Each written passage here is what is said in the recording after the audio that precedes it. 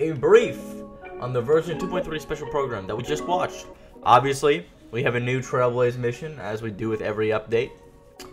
New main story mission, a new area, the Radiant Feldspar, which is essentially like a space yacht that floats above Penacony. Pretty cool. It's for rich people only. It's like it looks like a Hitman map, to be honest.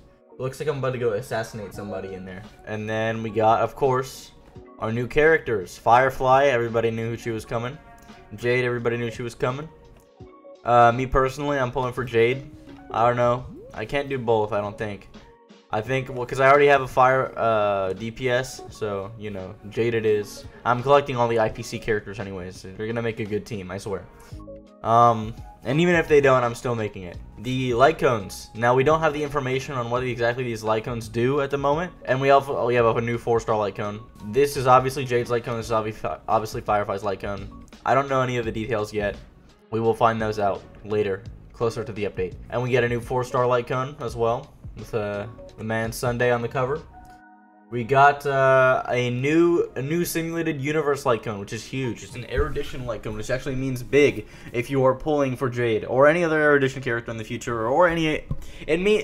I'm saying it specifically for Jade because it's coming out at the same time. If you're pulling for Jade, but you kind of ran out of some Jade, if you get what I mean, and you can't pull for her light cone as well, have no fear. This light cone might be of help. Well, obviously I don't know the details of what this light cone does yet, nor do I know what this light cone does. I have a feeling that this might aid you in some way. These simulated universe light cones are usually pretty good anyways. So save up your herd of bonds. So obviously the first banner we have is going to be Firefly, along with a Ranmei rerun. The 4 stars are going to be Gallagher, Misha, and Shui Yi. You know, pretty alright lineup of 4 stars. By the way, I'm still Ranmei-less. I have no Ranmei. And to be honest, I have no need for Ranmei. I know she's great. But I just don't know where I would use her, to be honest. So, it is what it is. You know what I mean? Like, obviously this goes along with these light cones that we just previously mentioned. The second banner phase will be the Jade banner with an Argenti rerun. Now, I have no really interest in Argenti, so, you know, it is what it is. 4-star characters, we have Serval, Natasha, and Asta. This is a decent lineup. It's hard to say decent, it's pretty bad, but Asta is really the only good one here, in my opinion. Natasha, we just have better healers right now, like way better healers. Just an early game healer. And Serval, need I say more? Now, obviously we have the 5-star light cones and our 4-star light cones here. This is the new 4-star light cone that was released. That I don't believe is in this one, right? No. All right.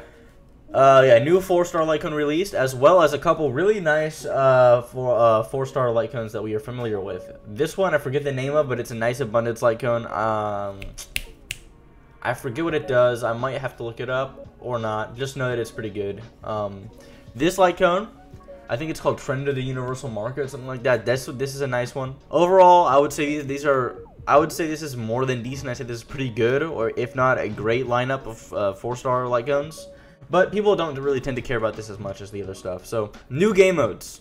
A new simulated universe game mode, Divergent Universe. In this game mode, you're going to be able to farm planetary ornaments like you would be able to farm normal relics. So we're removing the whole, I need more relics, I need to build my units, I need to go run the entire simulated universe 5 times in order to get one good relic. No need to do that anymore. You can simply clear it once in this Divergent Universe game mode and run it as many times as you want. It probably obviously takes it obviously takes your stamina, but run it as many times as you want. You have to defeat a boss.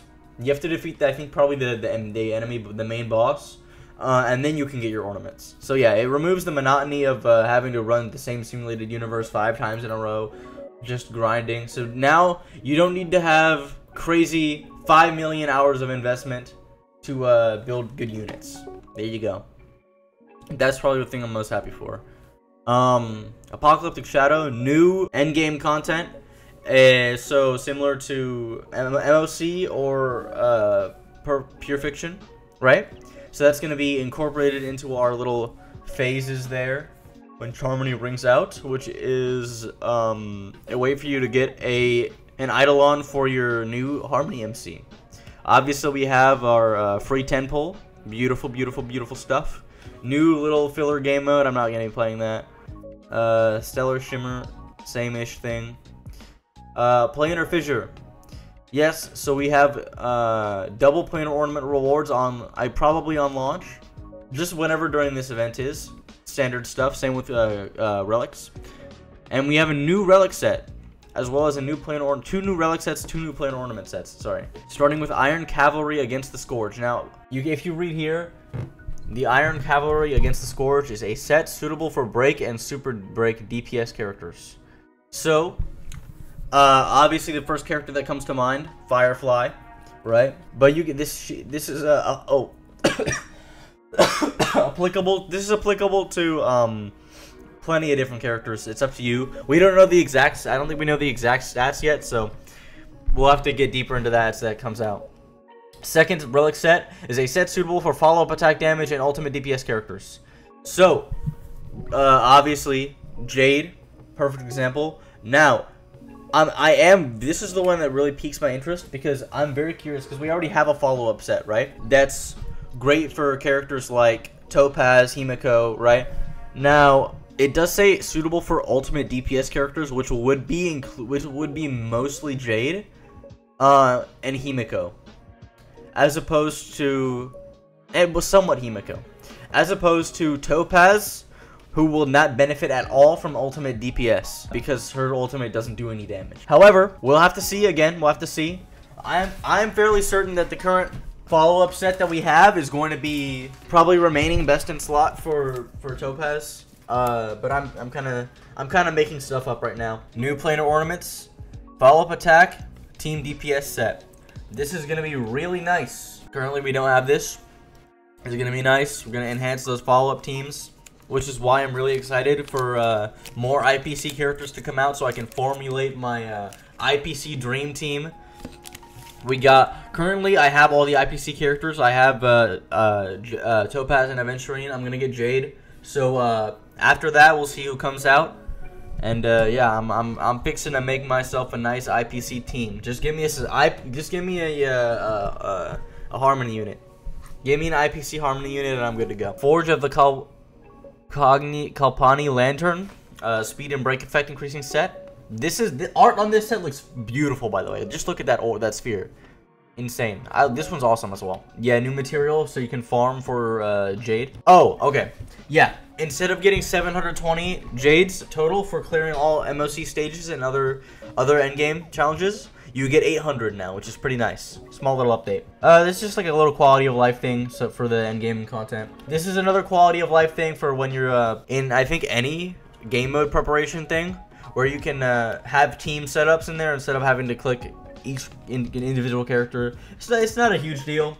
I think it's just a minor quality of life change. And obviously you have all your codes here. Bada bing, bada boom. I'm gonna log on to Sorrow right now, claim my codes.